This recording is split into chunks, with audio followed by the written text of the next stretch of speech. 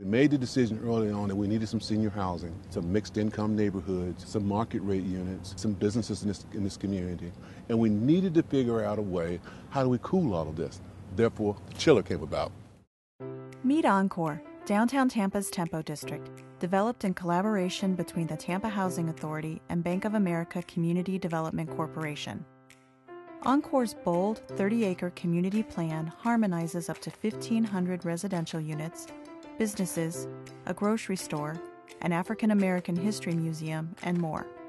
So how does this bold new district keep all of those spaces and places cool efficiently while also using water responsibly? We're standing in front of the master chiller plant, which provides chilled water for the entire community. The 6,000 linear feet of distribution piping that carries the chilled water throughout the entire project. So there's roughly 60,000 gallons of water that was used to fill that system. It's chemically treated water, is chilled down, circulated, it goes to each building. The water doesn't actually go into the building, it just goes to another heat exchanger inside of each building. So it transfers cold water to hot water or to warmer water. All that water comes back to the chiller plant, it gets recycled through, comes back out, goes back out to the buildings again. The chiller plant has 500 tons of ice storage containers in the back. The idea with that is it saves energy by creating ice at night when the electricity cost is less than during the day. And the reason it's less is because there's not as many people using electricity at night. That chill water in Florida is priceless because it's what makes it cold and makes it worth doing development in Florida. But it provides energy efficiency for each of the vertical buildings. The infamous chiller plant. Now this is the chiller, and what it does, it has a refrigerant in it. The refrigerant is compressed and made super cold. And as that process is going through a cycle, we're also running the water through it. The piping without insulation is the piping of the water that goes to the cooling tower.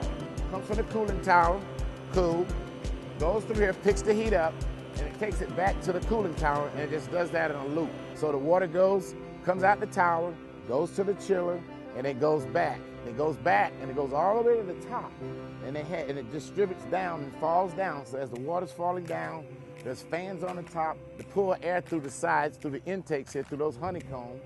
And those honeycombs are going to help cut down on the drift loss and help cut down on water that's just being blown back up to the atmosphere. And you can see we've already planned for the future tie-ins as they'll be going that way, because they've all got to work together.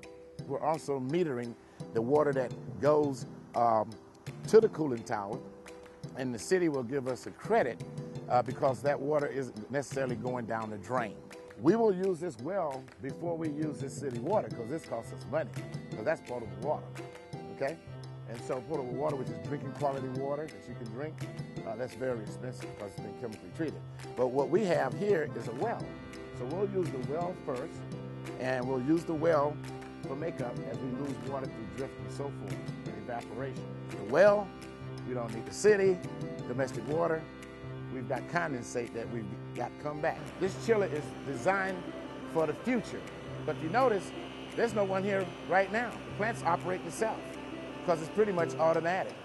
That's another feature to cut down on maintenance personnel by having the system automatic and having it remotely controlled. They can actually find out what's happening at this plant down at their offices. It's kind of like having your own built-in utility company.